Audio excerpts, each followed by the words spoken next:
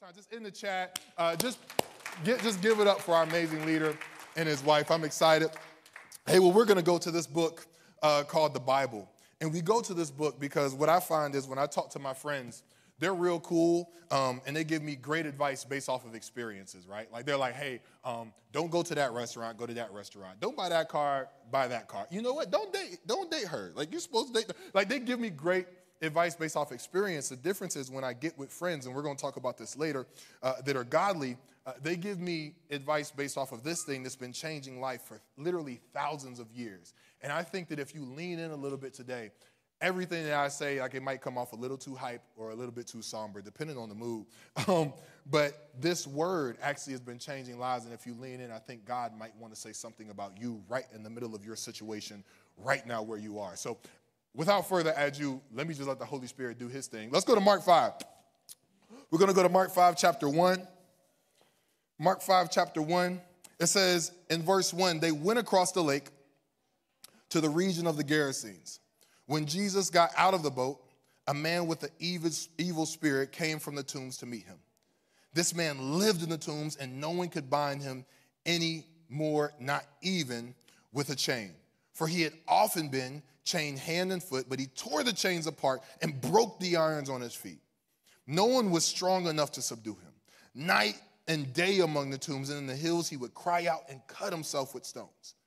When he saw Jesus from a distance, he ran and fell on his knees in front of him. He shouted at the top of his voice, "What do you want with me, Jesus, Son of the Most High God? Swear to God that you won't torture me." For Jesus said to him, "Come out of this man, you evil spirit." Then Jesus asked him, "What is your name?" And he said, "My name is Legion." Like, I feel like it's, this demon's talking. He got weird voices. Anyway, I just figured I'd throw a voice in. "My name is Legion, for we are many," right? Like, this is what he said. And he begged Jesus again and again not to send them out of the area. A large herd of pigs was feeding on the nearby hillside. The demons begged Jesus, "Send us among the pigs. Allow us to go into them." He gave them permission, and the evil spirits came out and went into the pigs. The herd, about 2,000 in number, rushed down the steep bank into the lake and were drowned. I wonder if sometimes we fight against things that if we just gave them to God, they're actually ready to kill themselves. How crazy is that? That's a whole nother sermon. I don't have time for it. 14, those tending the pigs ran off and reported this in the town and countryside, and the people went out to see what had happened. When they came to Jesus, they saw the man who had been possessed by the legion of demons sitting there, dressed and in his right mind, and they were afraid. Those who had seen it told the people what had happened to the demon-possessed man and told about the pigs as well. Then the people began to plead with Jesus to leave their region. As Jesus was getting into the boat, the man who had been demon-possessed begged to go with him. Jesus did not let him, but said, "Go home to your family and tell them how much the Lord has done for you and how he has had mercy on you." So the man went away and began to tell in the Decapolis how much Jesus had done for him, and all the people were amazed. Today, we're going to talk from a simple title, A Recipe for Rising Up. You can write it down, A Recipe for Rising Up. But first, let me pray. Lord God, I thank you so much for what you have to say. I pray, God, that every single word that my flesh, that my humanity has might fall to the floor and be void, God, but your word, which remains true, your word, which does not return void, that it might spark right now, that it might ignite in somebody's spirit exactly what you would have for them. Only what you would have for them, God. Touch parts of them, God, that only you can touch. See into places that only you can see, and speak to what only you can speak to. I thank you, God, for moving me out the way and saying what you have to say. In Jesus' name I pray. Somebody say it. Amen. That's an old church. If you've been in church for a week or less, you're like, what does it mean when somebody said? Everybody just say amen. It's a thing. So anyways, I'm going to do it again just in case it's your first time. Somebody said, see, now you know. How cool is that? All right. I hate chain letters. Okay. Sorry. I know it's a rough introduction. I hate chain letters. And y'all like, what are chain letters? Like chain mail, okay? Mail, okay. If you're under the age of 32, we used to have this thing we call mail, okay? If you're under the age of 18, we used to have this stuff called paper. And it was our main mode of communication. We would write stuff on it, recipes and words. It was crazy. We wouldn't use our thumbs. We had to use our whole hand, and they would teach us how to write it in circles, and you got extra points for that. Anyways, But we would get these things in the mail, so we'd send people letters, and every once in a while you get a letter that would say something like, hey, if you really are a blessed man of God, get this and then send it to 5 more people. It's a chain. And that's amazing. I love that, and it was great. And now we actually still have them. So if you're under the age of 18, you may have seen this on Facebook, like, hey, if you really want to end like this specific thing, then you know what? Take this and send it to 6 more people. Let them know you love them. And then it's like, oh, okay, this is pressure for me. I came on here to look at photos. Like I didn't come on here for the pressure. And here's the issue: is that I would get these things, and even on Instagram now, I'd be like, hey, if you really are a man of God, then you will take this, screenshot it. It's like what we're doing in 2021. You screenshot it, send it to 12 more people, and then they'll know they're blessed. Amen. Like it's a lot of pressure. And I'm like, I really just came for the photos. I didn't come for the pressure. And I'm also a procrastinator. So here's the issue. If you ever sent me chain mail or a chain post on Facebook, I'm just going to let you know I broke the chain. Okay, I'm just going to let you know, like, I am the weakest link. Goodbye. Like, I'm so sorry. I apologize. I just don't like chain letters. I don't like chain mail. It's too much pressure, and I'm a procrastinator, and it's not good. And here's the thing. That can be kind of funny if we're thinking about chain mail. We're talking about chain letters, maybe the U.S. Postal Service. But the issue is that some of us have been like me, and we've actually broken some chains in our lives. And like this man, we find ourselves having broken chains, and yet we're still wearing the shackles.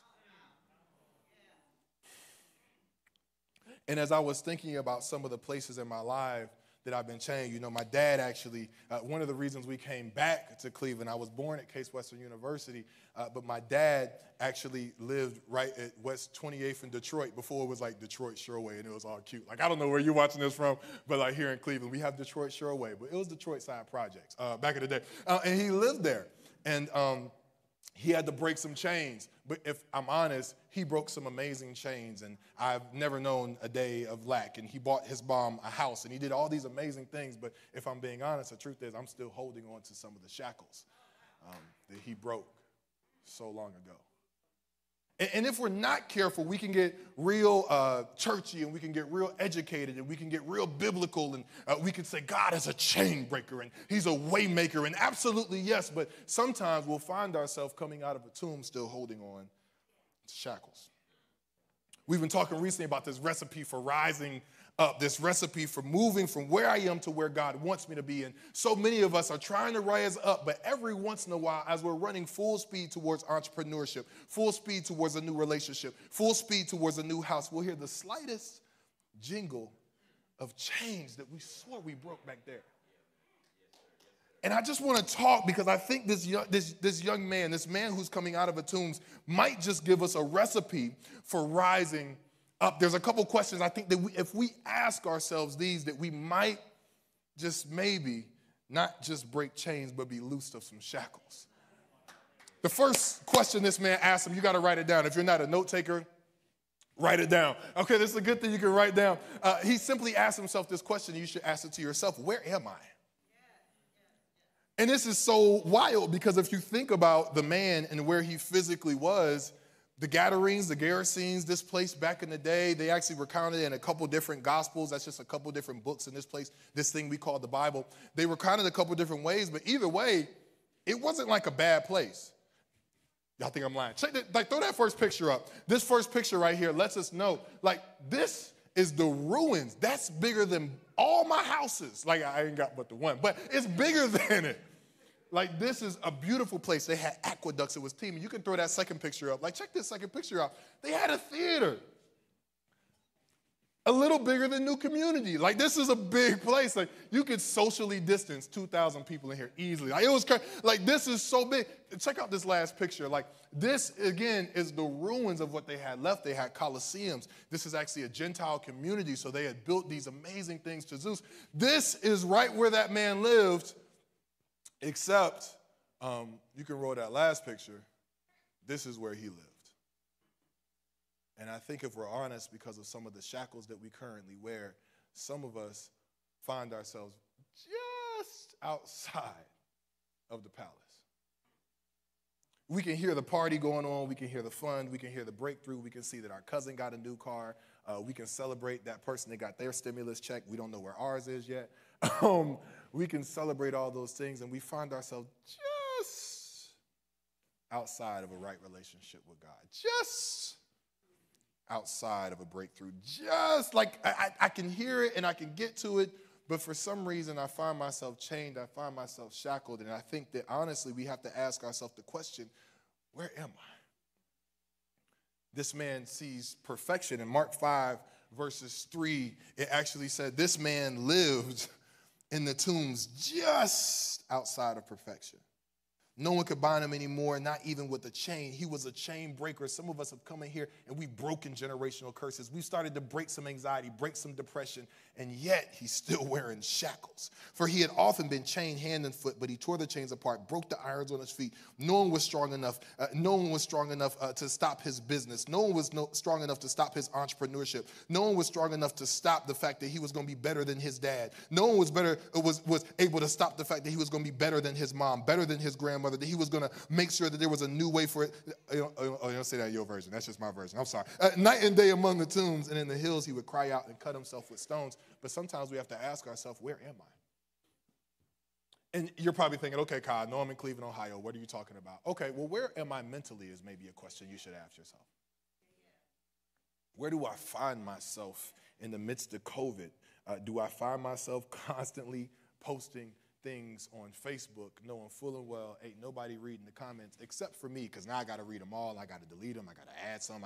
Okay, what I really was trying to say is now next thing you know, you edited the Facebook post that you made 6 weeks ago just so it's good now because, oh my gosh, I said Black Lives Matter. Now I got to say anti-Asian hate. Like it's all of the hates are building up. What? And you found yourself running ragged with all the things that you feel like you're supposed to be able to bring to the table. I think this man, literally, who wasn't in his right mind, had to figure out, where am I mentally? Maybe you're okay mentally. Maybe you're like, Kyle, actually, I have power, love, and a sound mind. Like, you're a good God-fearing person. Like 2 Timothy, like, I am good. Like, okay, great. Can I ask, where are you emotionally? You know, I didn't even know how angry I was. I told you my dad, love him to death, and man, he gave me this amazing face, and he gave me, I'm sorry, I didn't mean to brag, but I'm just saying, that's not in the notes, but he gave me this amazing body, he gave me this amazing story, he gave me this amazing testimony, but I got really angry in 2015 when he passed away, and you know, what's crazy is I didn't even know how angry I was until in 2017, it was Father's Day. And my wife, amazing as she is, she's so beautiful. I should have had 6 pictures of her. She could just preach. But she came to me and she brought me some pictures. And she said, hey, Kyle, it's Father's Day. I wanted you to see it. And I didn't even know how angry I was. And then I flipped out. I was like, why would you show me this? I see him every day in the mirror. I wish I could not see him. Are you angry? You lose a loved one or 2 or 3 in COVID, feel like you can't trust anything that you've read anywhere, and you're looking for answers, you're searching, where am I mentally, where am I emotionally? Have you turned to vices? Are you visiting websites that nobody knows about, and at the same time, everybody realizes the shackles you have except for you? Where am I mentally? Where am I emotionally? And then finally, I think he finally got to that question. Where am I physically? You know, we talked about the snow and the importance of moving. I love the fact, I wrote it down here. Here's the great thing that this man realized. He was in a tomb physically, and you can write it down in your notes this way because I think it's a powerful note that might break a shackle, that might break a chain and give you the process of starting to break the shackles for you. He knew this thing. Where I am doesn't determine where I'm capable of going. Somebody's got to get that truth. Like, we're not just going to be somber. Where I am doesn't determine where I'm capable of growing. I told you about a father who grew up in the west side of Detroit projects and then moved to 135th and Kinsman. But can I tell you, he said, you know what? I'm going to do something a little bit different for my son. So he decided, just like me in that snow, he was going to move it. Can I tell you, my mom is from Lee and Harvard on the southern side of Cleveland, southern side of Cleveland. But she decided, I'm going to do something a little bit different. So she moved her kids out to the boonies in Warren, and they probably were like, I don't know anything out here. The same way when that man was running full speed to Jesus saying, I don't know anybody out here, but I know I got to get out of this situation because where I'm from doesn't determine where I am capable of going. I mean, my grandmother, a young woman from Tuskegee, Alabama, had a ticket pinned on her chest, and I'm sure she was scared when she was in that cattle car, and they were saying, hey, you got to move from the south and go to the north because it's not safe for you to be down here. And I just imagine her at 9 years old, 10 years old, in that space trying to figure out what she was supposed to do. But I think in that moment she knew the same thing that I knew. She knew the same thing this man with shackles knew, that where I am will not determine where I am capable of going. And I want to remind somebody of that today, that your purpose has not been denied because of COVID, that your purpose has not been denied because of a pandemic. Your purpose is still your purpose. Your potential is still there, and where you are doesn't determine where you're going. But you first are going to have to determine where you are. And maybe when you determine that, you'll find that you need to do the same thing that this man did. You got to get help. Mentally, emotionally, physically, you got to get help. I'm glad to be here at New Community with so many people that are interested. It's amazing. We don't talk about statistics all the time. We talk about keeping the lights on and stuff. That's important. But we talk about people. When I'm in meetings, we often talk about stories. We often will spend hours talking about a single story, a single person. How are we meeting that need? How are we not meeting that need? And I love the fact that this man realizes he has to get help. Can I just tell you one way that you might want to get help now?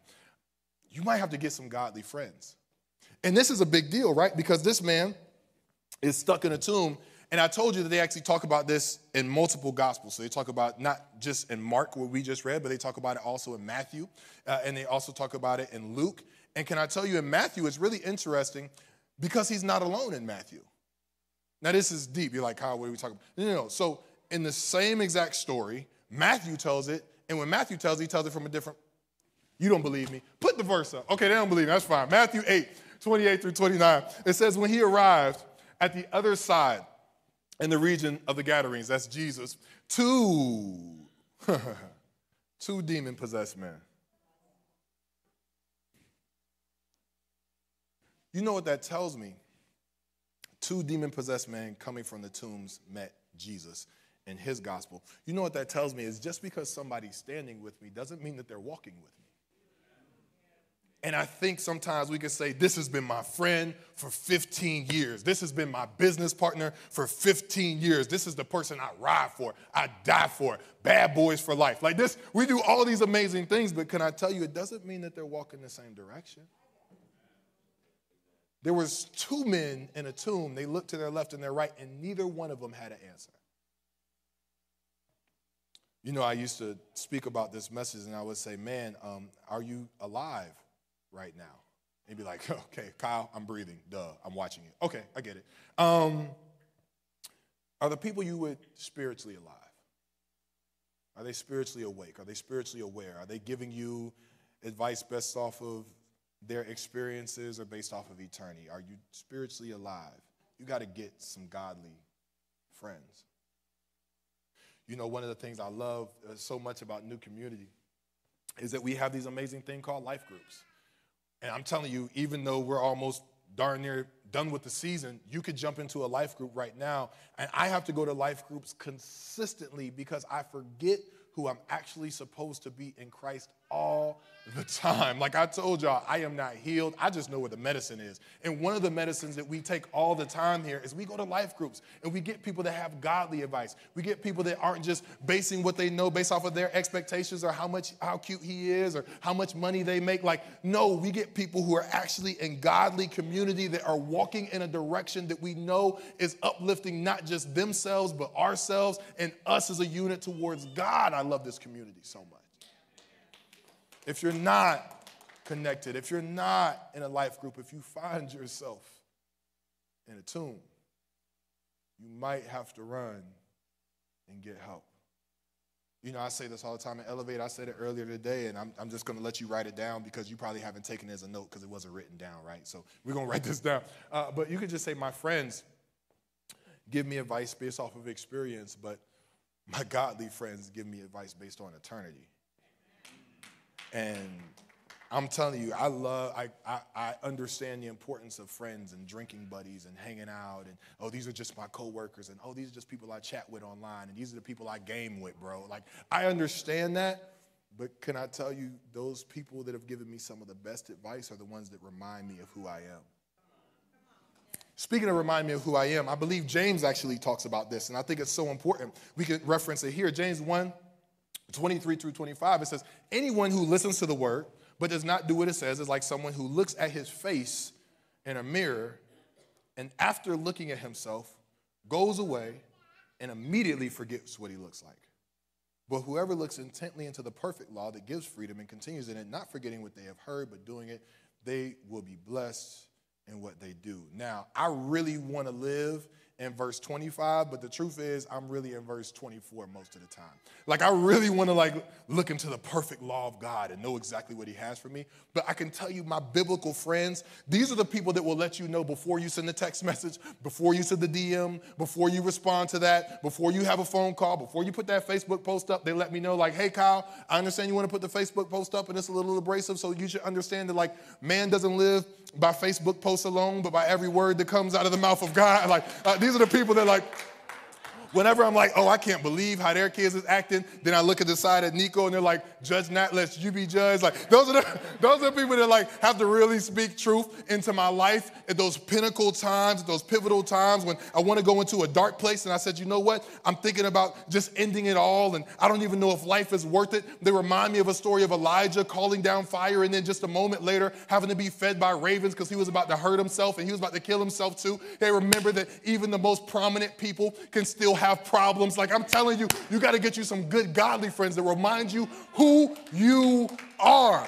You are Christ's beloved. You are a royal priesthood. You are a holy nation. You are worth more than you ever thought. He says he can do exceedingly abundantly above all that we can ask or think according to his power that works in us. That means that you are exceeding. You are abundant. You are above what you could even ask or think. That business that you have, he has something better for you. The relationship that's broken, he has something better for you. Can I tell you, I got to get me some godly friends in my life every once in a while. Every once in a while. And this man realizes he doesn't have it.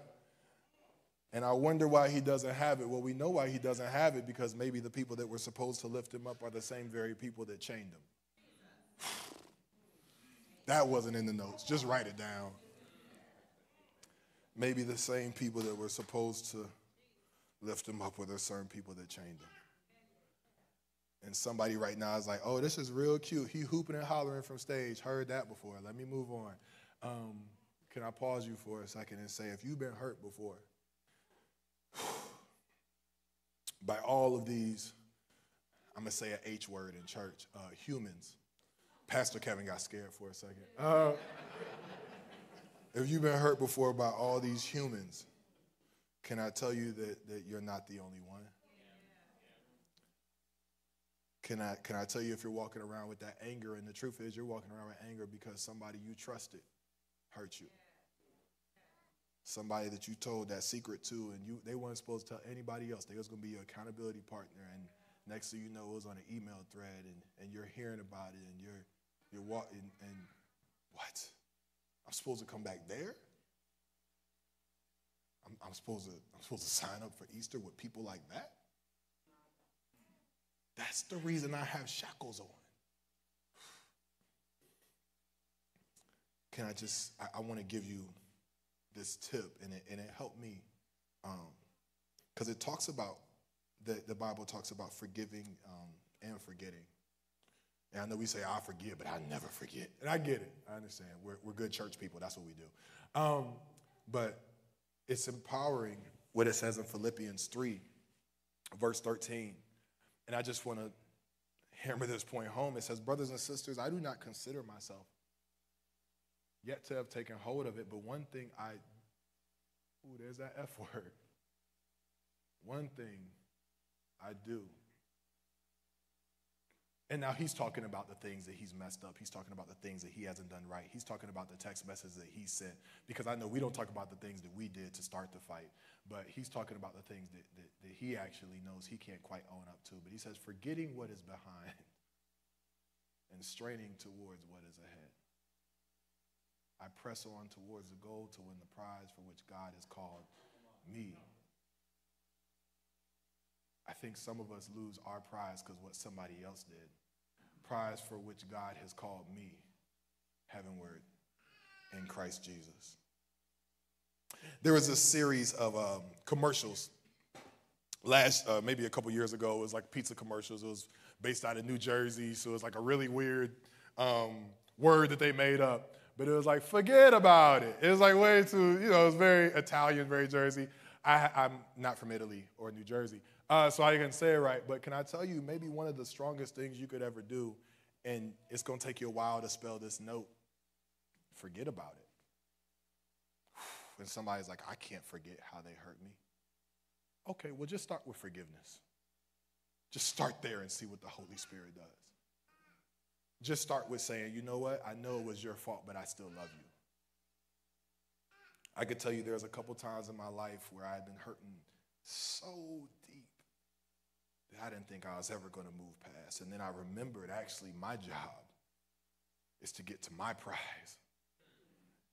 And if I denigrate, disrespect, and walk away from the entire church because of what somebody else did, I might lose my prize. And I love you, but it's kind of like when I'd be going to basketball practice and people would be hanging out, some of them getting high and doing this and doing that. I was like, too bad for you. I'm probably going to take your spot because I have a prize that I have to get to. And I don't know, maybe you've been hurt before, but can I just tell you, you have a prize that you have to get to. And it might mean that you have to trust another life group. And the Bible doesn't say this, but my first grade teacher did. She said, if at first you don't succeed, try again. So that's at least 3 times. So just try 3 life groups, okay? If you tried the first one and they tried you, then like, okay, that's leave. But like try a second one, try a third one. Your prize is too important. What God has for you is too important. And people are waiting on you to get to your prize. We're not going to talk about it, but this man goes back to the Decapolis. That's 10 cities that surround where he was chained up. This man goes and reaches 10 cities for God. Somebody was waiting on him to run full speed in his race. Somebody's waiting on me. Somebody's waiting on you on the other side of this camera. Cooking eggs, got coffee. If you're in a checkout line right now just checking this out, like I'm telling you, somebody is waiting on you. Those kids are waiting on you.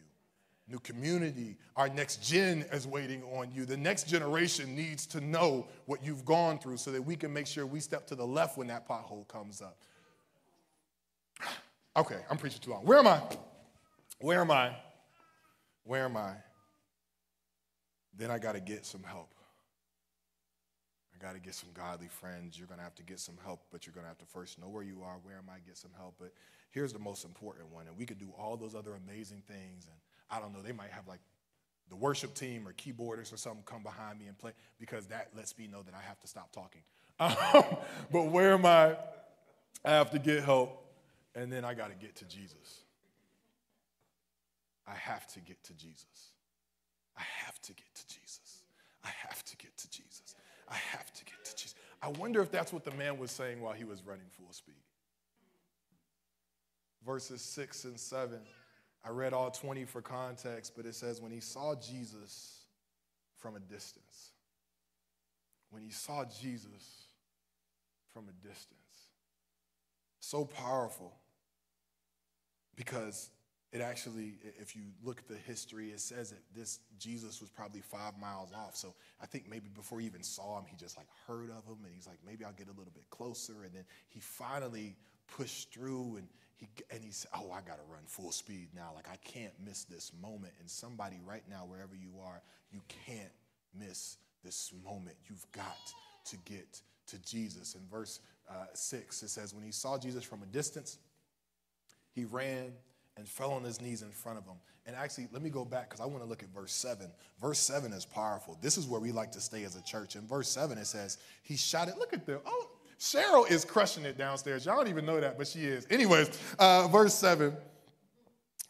In verse 7, I'm going to read it from here because Cheryl got it. He shouted at the top of his voice, what do you want with me, Jesus, Son of the Most High God? In God's name, don't torture me. Can I tell you that a lot of us get to verse 7 real quick?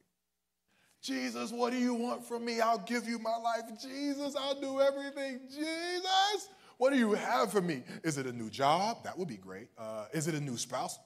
Okay, maybe that would be, like, that'd be horrible. But you like, that would be great. Is it a new relationship? Is it a new purpose? Like, Jesus, what do you have for me? I only lift my voice towards you. What can I do?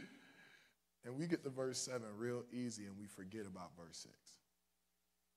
You know, I said it one time. I was ministering for this amazing ministry we have called Elevate. I should have said it earlier, but it's our 18 to 30-year-old ministry.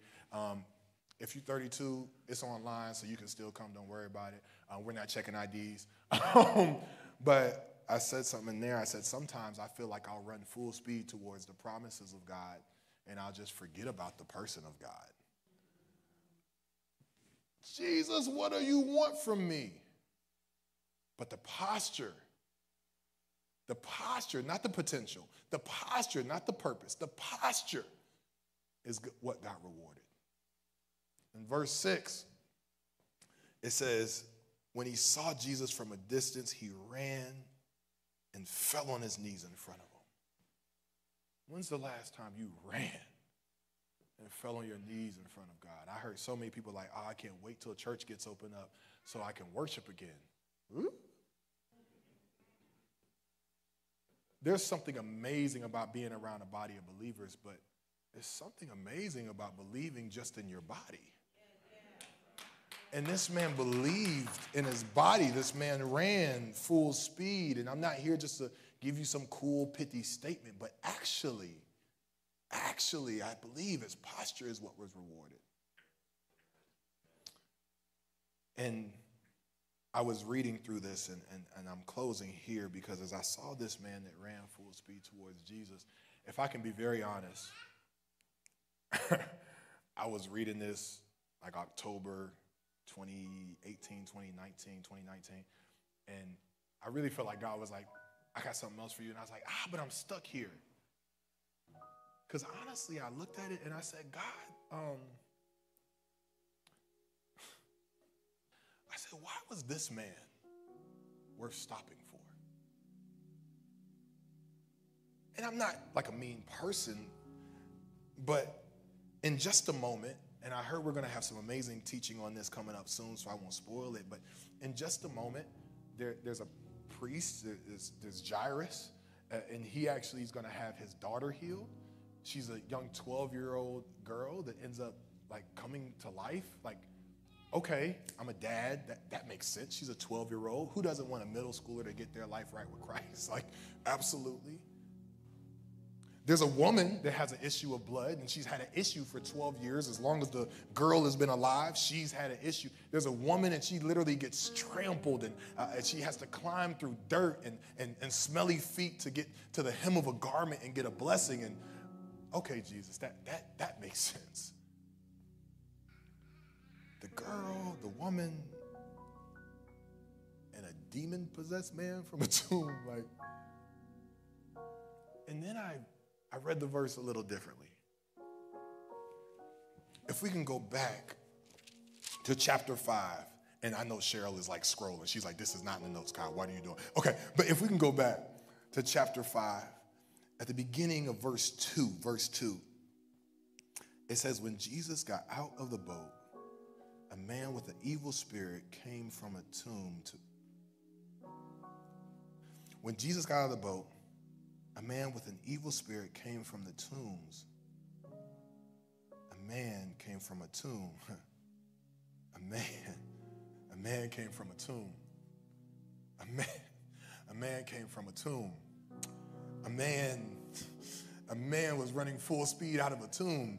a man who was cast out by his friends and his family and villagers and all the people that he was supposed to trust the very most, the same people that said Hosanna, they threw him in a tomb. A man then came running full speed out of a tomb, and I said, oh, he said, Kyle,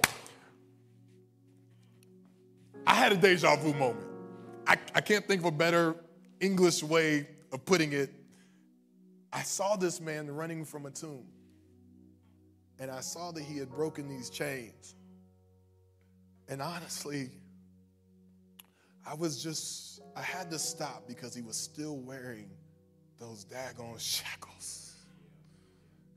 And I said, the only difference between what he's doing right now and what I'm going to do in just a moment on the day of Pentecost is that when I come out of that tomb, I'm not wearing shackles. I'm actually going to go to hell. I'm going to take the keys of death, hell, and the grave for every shackle that you might still be wearing. Yes, you've broken chains. You've broken generational curses, but only God has the sovereignty to support your shackles coming off. And he said, Kyle, I need you to tell somebody today that the reason you got to know where you are, the reason you got to get help, the reason you got to get to Jesus isn't to break the chain, it's to release the shackle.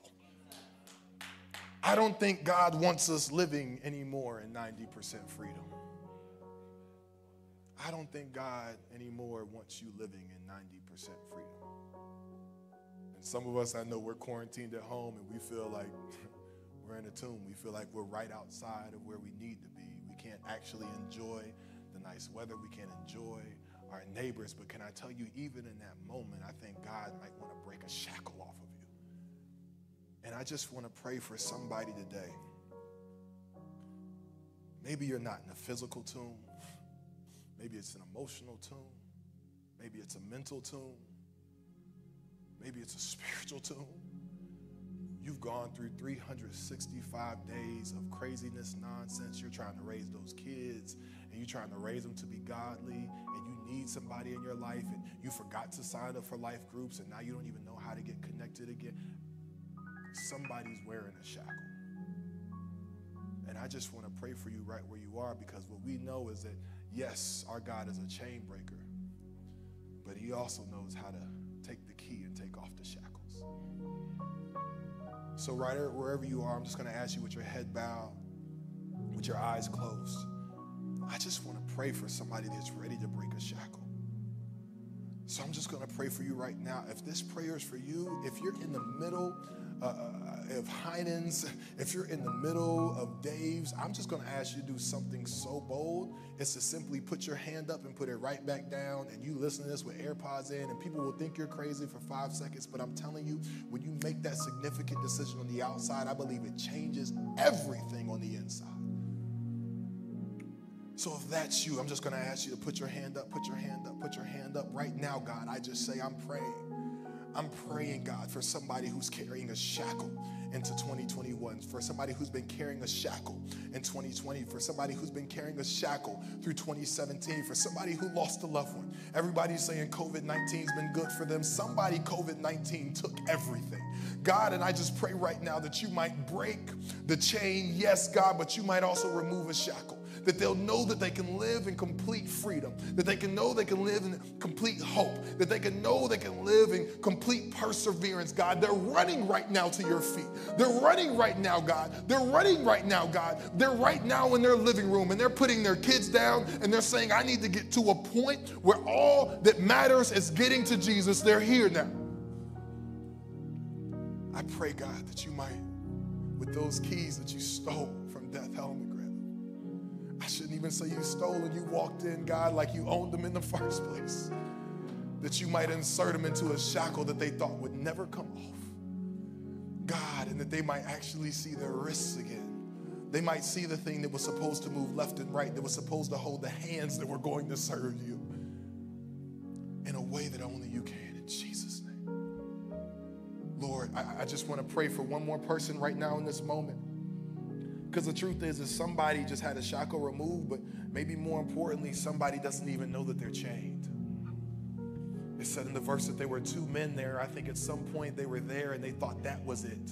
Somebody right now is even thinking of maybe contemplating suicide and taking their life, and you're about to make a permanent decision for a temporary problem. I'm just leaning into somebody right now that says, yes, shackles is real cute and knowing where I am, and that's a real cool suit you got on, Kyle, but I'm in the midst of pain and I don't know a way out. I want to tell you that this man who heard about Jesus, the same way that you're hearing about Jesus today, you can also run and fall full speed at the foot of a father and say, Jesus, help me. And if you want to start that relationship for the first time today, I have to give you the opportunity to do so. It's changed my life forever, from when I was young to when I'm old, and I'm telling you, it will change yours right now in that place if you give your life to him. So right now, I'm going to ask that same thing, and I'm just going to count to 3, because I think that right now it's stirring in your spirit, and I want to give you a moment to consecrate the fact that I am giving away everything to get something that I could not gain with everything. So I'm just going to say 1. God loves you. 2, I believe that you will never be the same again. Raise your hand if that's for you. 1, 2, 3. I believe the hands are going up online. I believe the hands are going up in grocery stores. I believe the hands are going up in living rooms. Hands are going up at works, places of work. Hands are going up in the car. Hands right now.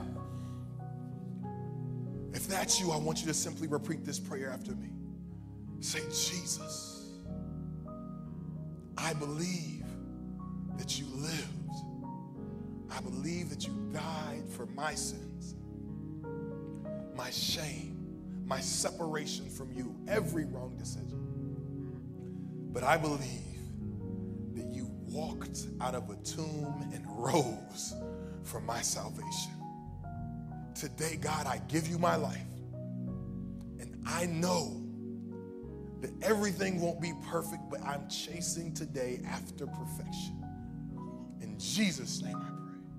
I believe I'm saved. Amen, amen, amen. Hey, can we go wild and crazy? The Bible says all of heaven is going wild and crazy, so we're going to outshout these keys. God is doing a new thing. Look, we say this all the time at Elevate. We say in John 12:32, we come together for one reason only. God says, if I be lifted up, then I'll draw all men unto me. So what you just heard is us not elevating our circumstances or elevating our priorities, but we're elevating the name of God. Hey, I love you guys so much. Come on. Recipe. It's just a recipe. It's just a recipe. It's just a recipe.